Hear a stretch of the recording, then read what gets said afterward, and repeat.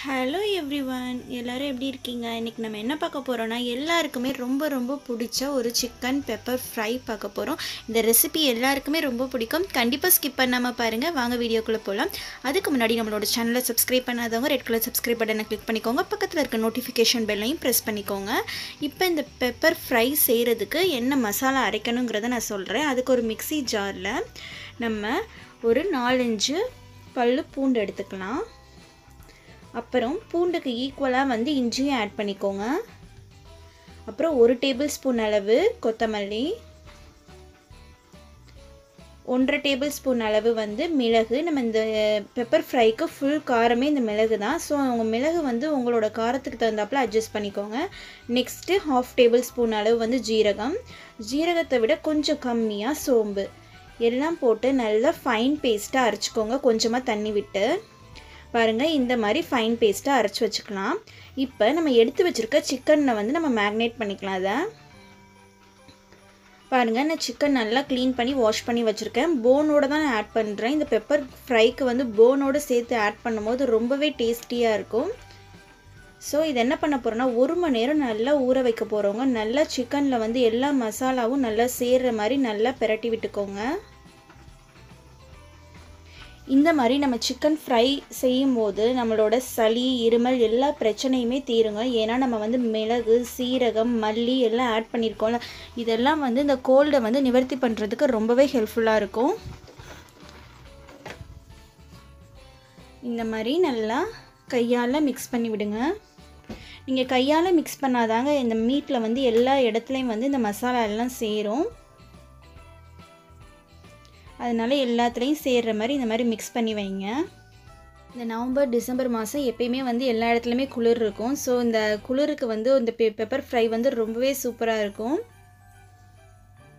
நல்லா காரசாரமாக இந்த மாதிரி செஞ்சு சாப்பிடும்போது ரொம்பவே டேஸ்டியாக இருக்கும். நல்லா மிளகு ரசம் இல்லாட்டி தக்காளி ரசம் வச்சு இதை நீங்கள் சர்வ் பண்ணலாம். அப்படி இல்லாட்டி வெறும் பிளெயின் ரைஸ் கூட நீங்கள் வச்சு சாப்பிட்லாம். இப்போ பாருங்கள், அந்த பெப்பர் ஃப்ரை செய்கிறதுக்கு நான் ஒரு இரும்பு தவா வச்சுருக்கேன். நீங்கள் இந்த மாதிரி மிளகு கறி இந்த மாதிரி செய்யும்போது இரும்பு தவாவில் செஞ்சிங்கன்னா ரொம்பவே நல்லாயிருக்கும். நான் கொஞ்சமாக 1/2 டீஸ்பூன் அளவு சோம்பு, இந்த சைஸில் பட்டை, ஒரு 4-5 முந்திரி பருப்பு, உங்களுக்கு எவ்வளோ வேணுமோ அது மாதிரி முந்திரி பருப்பு ஆட் பண்ணிக்கோங்க. நெக்ஸ்ட்டு வரமிளகாய், நான் ஒரு 7-8 வரமிளகாய் ஆட் பண்ணியிருக்கேன். எல்லாத்தையும் ஆயிலில் நல்லா வதக்கி விடுங்க. வதக்குனதும் நம்ம கருவேப்பிலை ஆட் பண்ணிக்கலாம். நெக்ஸ்ட்டு வெட்டி வச்சுருக்க சின்ன வெங்காயம் ஆட் பண்ணிக்கலாம். கண்டிப்பாக இந்த பெப்பர் ஃப்ரைக்கு சின்ன வெங்காயம் தான் ஆட் பண்ணணும். அப்போ தான் ரொம்ப சூப்பரான ஃப்ளேவரில் வரும். பாருங்கள், சின்ன வெங்காயத்தை இந்த மாதிரி வதக்கி விட்டுக்கோங்க. நம்ம இரும்பு தவாவில் செய்யும்போது இதில் இருக்க இரும்பு சத்துக்களும் அந்த ஃபுட்டில் சேரும்னு சொல்லுவாங்க. நம்ம அனிமிக்காக இருக்கவங்களுக்கு இந்த மாதிரி இரும்பு தவாவில் வச்சு செஞ்சு கொடுக்கும்போது அனிமிக்காக இருக்க மாட்டாங்க. அது ரொம்பவே ஹெல்ப்ஃபுல்லாக இருக்கும். இப்போ வெங்காயம் வதங்குறதுக்கு நான் தேவையான அளவு உப்பு ஆட் பண்ணிட்டேன். இன்றைக்கி நம்ம செய்கிற சிக்கன் ரெசிபி ஒரு 3-4 பேர் வரைக்கும் சாப்பிட்லாம். கொஞ்சமாக மஞ்சள் பொடி ஆட் பண்ணிக்கோங்க. ஏன்னா நம்ம சிக்கனில் மேக்னேட் பண்ணி வைக்கும்போது மஞ்சள் பொடி ஆட் பண்ணலை. ஸோ அதனால் நான் இப்போ ஆட் பண்ணுறேன்.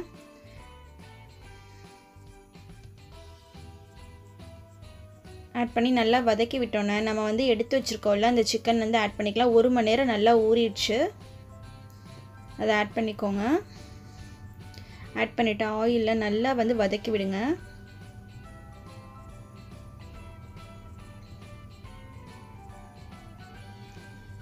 நல்லா எண்ணெயில் எல்லாம் சேர்கிற மாதிரி நல்லா பிரட்டி விடுங்க.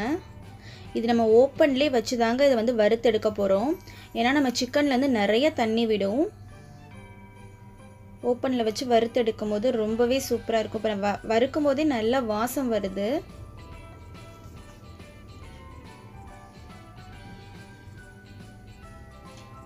சிக்கன் பிரியர்களுக்கு இது ரொம்பவே பிடிக்கும். பாருங்கள், இந்த மாதிரி நல்லா எல்லா இடத்துலையும் மிக்ஸ் பண்ணுற மாதிரி நல்லா மிக்ஸ் பண்ணி விடுங்க. இந்த ரெசிபி கண்டிப்பாக பொறுமையாக தாங்க செய்யணும். ஏன்னா ஓப்பன்லேயே வச்சு நம்ம பக்கத்துலேயே இருந்து வறுத்தெடுக்கணும். கொஞ்சம் நீங்கள் லிட்டு போட்டு க்ளோஸ் பண்ணி வச்சிங்கன்னா நல்லா இருக்காது. ஓப்பன்லேயே அதோட தண்ணியிலே வேகணும். நான் இன்றைக்கி எலும்பெல்லாம் எடுத்துருக்கனால நான் கொஞ்சமாக தண்ணி விட போகிறேன். அதுவும் நம்ம ஊற வச்சுருந்தோம்ல அந்த பாத்திரத்திலே தண்ணி அலசி ஊற்ற போகிறேன்.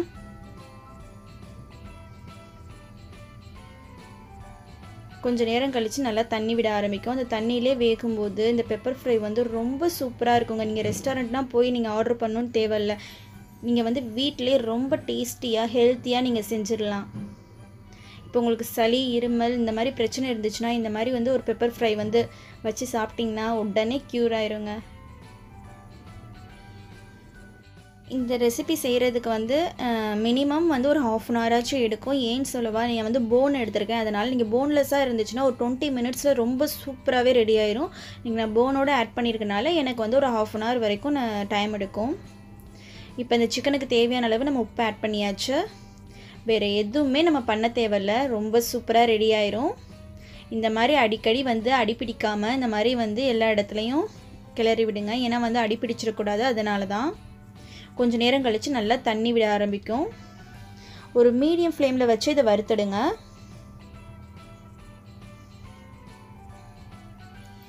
பாருங்கள், நல்லா தண்ணி விட்டு வர ஆரம்பிச்சிருச்சு. இப்போ வந்து சிக்கனும் பாதி வேக ஆரம்பிச்சிருச்சு பாருங்கள், உங்களுக்கு தெரியும்னு நினைக்கிறேன்.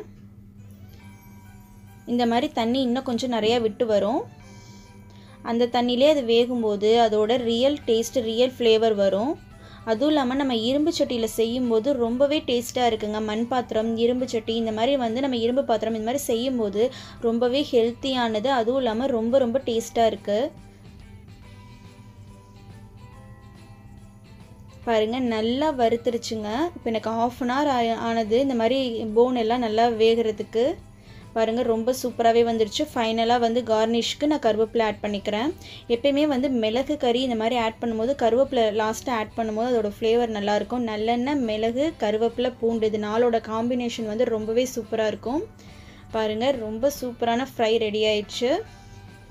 அவ்வளோதாங்க, நம்மளோட பெப்பர் ஃப்ரை சிக்கன் வந்து ரெடி ஆயிடுச்சு. இதை கண்டிப்பாக செஞ்சு பாருங்கள். செஞ்சு பார்த்து உங்களோட கமெண்ட்ஸ் அண்ட் ஃபீட்பேக் எனக்கு மறக்காமல் போஸ்ட் பண்ணுங்கள். இவ்வளோ நேரம் பொறுமையாக பார்த்ததுக்கு ரொம்ப ரொம்ப நன்றி. நம்மளோட சேனலை சப்ஸ்கிரைப் பண்ணாதவங்க ரெட் கலர் சப்ஸ்கிரைப் பட்டனை கிளிக் பண்ணிக்கோங்க. பாய் பாய்.